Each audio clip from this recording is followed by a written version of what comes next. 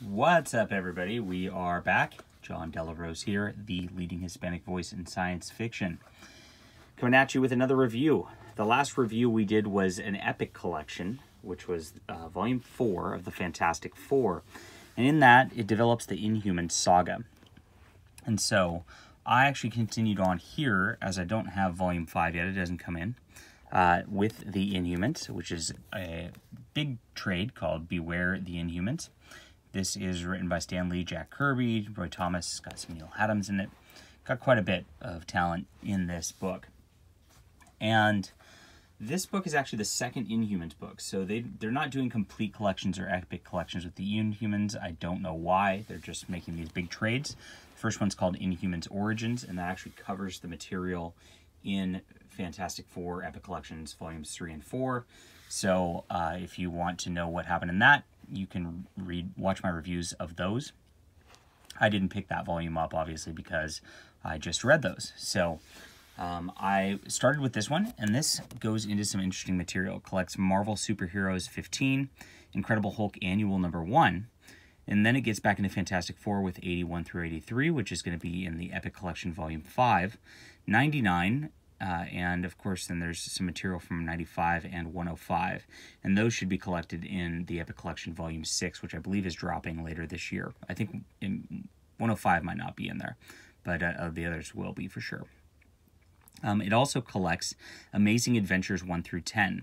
Now, Amazing Adventures is the second volume to bear that name, and they did 2 features during that time, through 1 through 10. They had a Black Widow feature for half the book, and then they had this for half the book. And so I primarily bought this because I've read the Black Widow via the Epic Collections, and I wanted to finish off the book. After number 10, it picks up and runs a storyline with the Beast through issue 17, and then it picks up a character called Killraven, and I bought the Marvel Masterworks of that to complete this entire series of Amazing Adventures from 1970. Very interesting stuff. And it's got a parody issue of Not Brand Ek, Volume 12. All right, so it starts off with this quick deal with in Marvel Superheroes 15. And this is written by Archie Goodwin, of all people. He usually does mostly DC stuff, and he did this adventure right here. And Gene Colan, who is a big-time Marvel guy, drew this. And it's just got Medusa working for the Inhumans, and she wants to, help Black Bolt, basically. Not the Inhumans. She's working for the Frightful Four. And she returns to her Frightful Four and eventually gets rescued by Black Bolt. It's a very nice issue. Archie Goodwin always tells just a solid tale. I love the way that Gene Colan draws Medusa. Just very well done stuff. It gets into a Hulk annual, which is very interesting also. And this is a very long story by Stan Lee. And, it's by Gary Friedrich and Marie Severin, who drew a bunch of Hulk back in the day also. And Hulk basically crashes in the Inhumans area and their little secret hideaway. And the evil Inhumans, Maximus and his group, and they develop a lot more characters for Maximus and his group in this story proper, who then get brought back later, use the Hulk to stir chaos and try to take over the throne from Black Bolt. Very good story. I've read this before in the Hulk Epic Collection also. And I didn't skip over this one this time. I just read it again. There's this secret weapon of old Inhumans, and they use Hulk to try to get him. Hulk is actually welcome to stay with the Inhumans, but he's all sad and all that, and he's like, this is not the place for me. Hulk has no friends. Gotta go smash. And then I skipped over reading issues 81 through 83 here, because I'm going to be reading that in the Epic Collection as soon as it arrives. I'd much rather read this in the context of the Fantastic Four than of this. And you basically just get some stuff with Crystal and Johnny Storm building their relationship in here. So it's not as much an Inhuman story as it is a Fantastic Four story. And that continues on here. You get a couple appearances by them, of course, but it's more Fantastic Four. All right. It skips here to 99, and beautiful Jack Kirby art again. And I'm just rolling over this because I'm going to read these in the I'm going to read these in the whole Fantastic Four context, which will be more fun for me. But this is the best of comics right here. If you guys want anything, and if you don't have the Fantastic Four volumes and you're not planning on getting them, just read these, because this is the best of comics. It really is. The Jack Kirby Fantastic Four of this era is just out of control good. Now we get to Amazing Adventures, and this is very interesting too, because Jack Kirby actually wrote and drew this, so he got the full credit for doing this. And it starts off with the Inhumans getting attacked by commies. And the Mandarin is involved in this, and the Inhumans are trying to find this. I guess they're inadvertently in possession of this object that the Mandarin wants.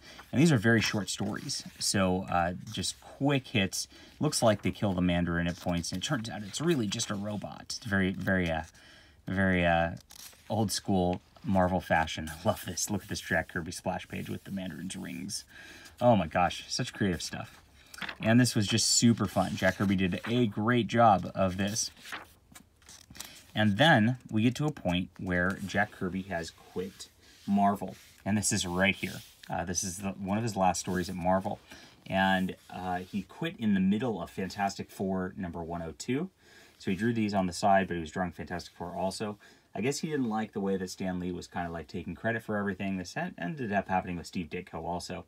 And it left a bad taste in his mouth, and so he went over to DC, quit mid-issue. That issue 102 is a very controversial issue, because the way it was finished, it makes no sense. They actually redid it later also, but you know, we can go into that when I actually read that in the Fantastic Four volume, because it's not in this volume. But it does then go to 105, which it's taken over by John Romita at this point, who, you know, he tends to draw Kirby-esque, at least in the Fantastic Four here.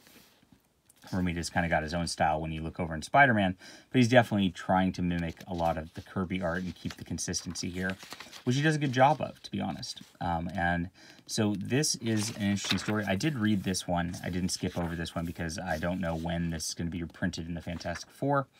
And what happens is Crystal ends up having some problem where she is gonna die if she doesn't get back to the Inhumans, and it's a very thin storyline, to be honest. And they get rid of Crystal, and she goes back and lives with the Inhumans. Womp womp. Poor Johnny. All right, and then we get back into this Amazing Adventures storyline.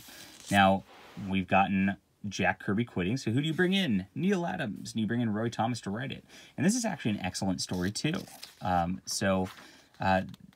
Black Bolt is looking in America. Basically, the Inhumans are a little scared that they want to their hideaway's been discovered. They want to try to find somewhere else to try to blend in, maybe be a little more like the X-Men, I guess. And some cool Neil Adams art. This is a little wonky of a neck up at the top panel here, but overall the shading, it's just, you know, Neil Adams does a beautiful job just with shadow and with movement.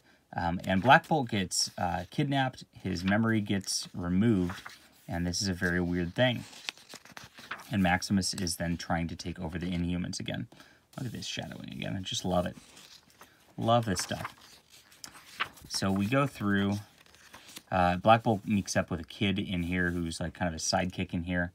And the consistency kind of changes a little bit as Gary Conway starts writing it, and it changes the storyline direction again, even though Neil Adams is still drawing. And the Inhumans go after Black Bolt, basically, is what comes on in these issues. And Black Bolt is working for these, like, civil rights activists, but they're not. They're kind of more terrorists. Interesting for modern times to read this. And they're using him, basically, to be somebody... a bunch of power, and it's unclear whether he has his memories or not. And this is very funky stuff in here at this point with the writing. I miss the Jack Kirby stuff, really, but they rescue Black Bolt. They get him back. There he is. He doesn't remember that he's not supposed to speak, sort of, and this kind of continues. So so this ends here really as a storyline, and then Gary Conway and Mike Sekwanski start this. I don't even know who Mike Sekwanski is. Obviously, the art quality is not as good as Neil Adams or Jack Kirby. And it's just this total different storyline where there's like, you know, Magneto and his evil band of agents, and it's very, very Magneto twirly mustachy with Gary Conway writing, just kind of take over things. So funky change. The Inhumans have to fight, and Magneto's like using Black Bolt and got his whole, got them all tied up basically. And these become full-length issues at this point, so you're not doing these little 10-page vignettes anymore. And eventually Black Bolt gets out, the Inhumans get out, and they fight Magneto. It looks like Magneto almost dies or whatnot. Whoops.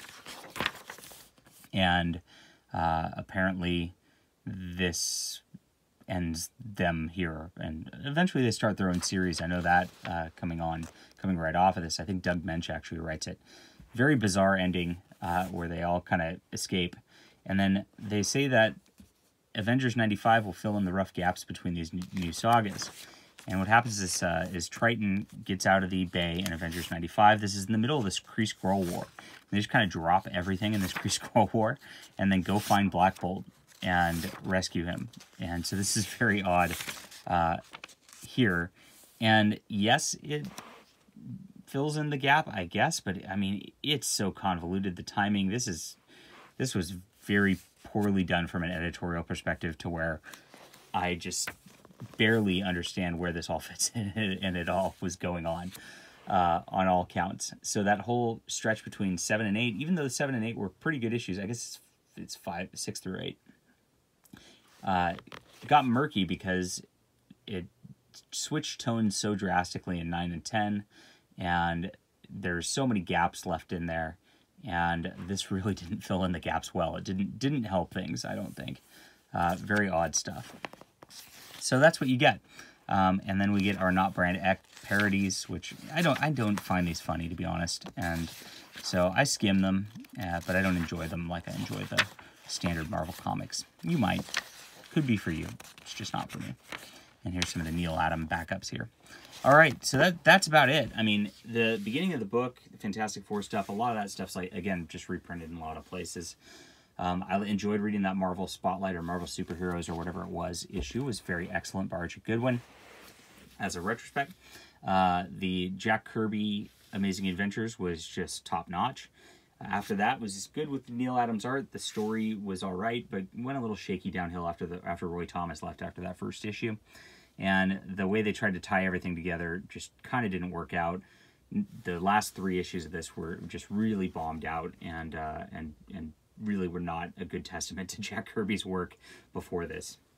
So there you go. There you have it. Overall, enjoyed the read, I'd say for the most part, because of the breadth of issues in this that were done by King Kirby. You got to rate this an 8 out of 10, even though the ending was a little sour. So we'll see how it picks up in the next Inhumans volume, and we'll also see what picks up in terms of the Killraven volume for Amazing Adventures. I'm very interested in seeing all of that and getting into this early 70s stuff where you get really that second and third wave of Marvel writers coming in. Hope you enjoyed the review. Hit the like and subscribe button. If you like my comics, check out my comics too. They're on Amazon. John Della Rose. You can look me up there. I'd recommend The Cosmic Warrior for you if you're into Jack Kirby stuff. And I will see you guys soon.